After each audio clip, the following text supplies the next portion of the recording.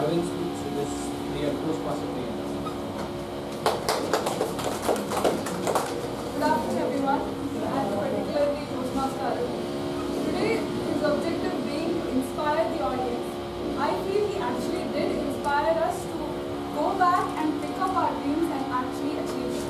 So Aravind today gave us a few personal stories of his.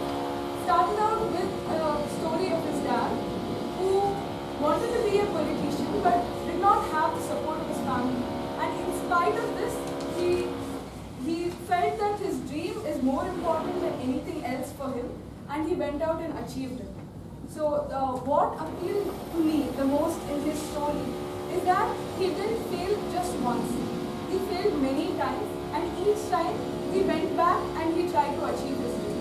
So this is the message that I got from Aravind's speech, that it might be difficult, you might fail many times, but then each time if you keep going back to it, one day you will achieve your dream.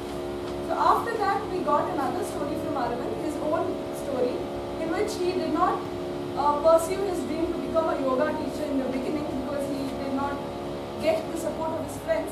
But then finally he thought his dream is more important than what his friends think, and he achieved his dream. So this was a very inspirational speech overall. So coming to the points which I really liked, well, one is he achieved the objective. Second one was the voice modulation. All of you must have noticed and smiled when he turned his voice hoarse. I can't even try it now. So it was a very dense speech. It had so much that we had to think about when he was speaking.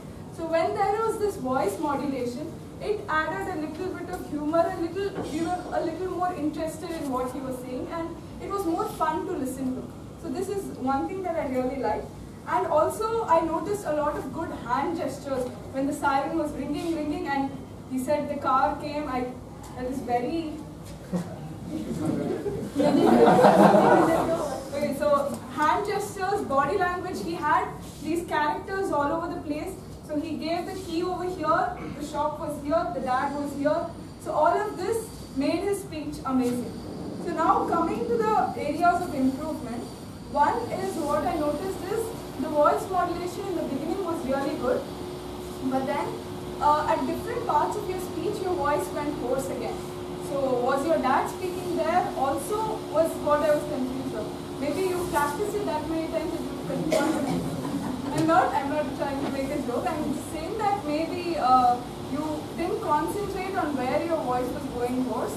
So that could have contributed to that, but that was there. And also, I felt that there were very good stories, but then you didn't have the time or you did not elaborate on the message.